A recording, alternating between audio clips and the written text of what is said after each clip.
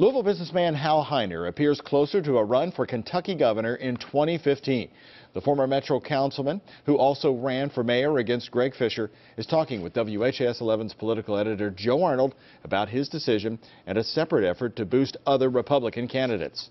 So, Joe, when does Hal Heiner say he will announce his intentions? Well, Heiner tells me, Doug, that his announcement on a run for governor would come by the end of March. It's just, what, 2 months away now? Well, some Republicans have expressed concerns that a 2015 campaign launching now would distract from 2014 races on the ballot this fall. Well, Heiner is launching a super PAC to help Republican House candidates running this year. In the last 3 or 4 months, I've been talking with people on really all corners of Kentucky. 4 years ago, Hal Heiner poured nearly $2 million of his own money into his failed mayoral campaign. Before he makes his expected 2015 run for governor official, Heiner's leading a fundraising effort for a different campaign, to flip the Kentucky House to Republicans.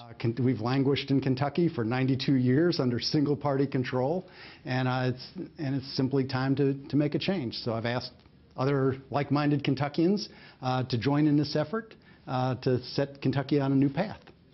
Does this have anything to do with your anticipated run for governor? Yeah, absolutely not. A potential GOP primary opponent in the governor's race, Agriculture Commissioner James Comer, says today that he is for any effort to help House Republicans, but he also finds it odd that the Super PAC news is more about Heiner than the House's top Republican, Jeff Hoover.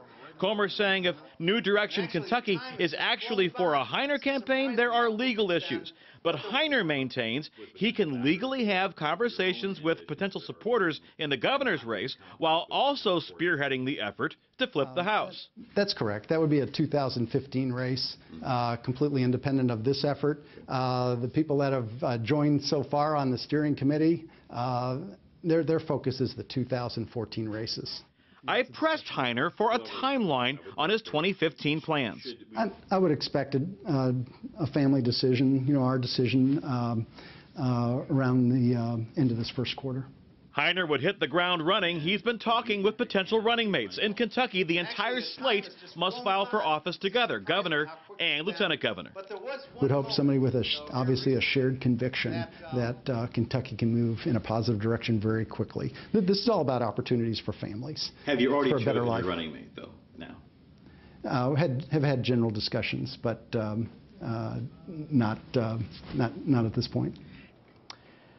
Heiner says the super PAC he's just started is off to a strong start. He declined to disclose how much money has been raised so far. Joe Arnold, WHAS 11 News.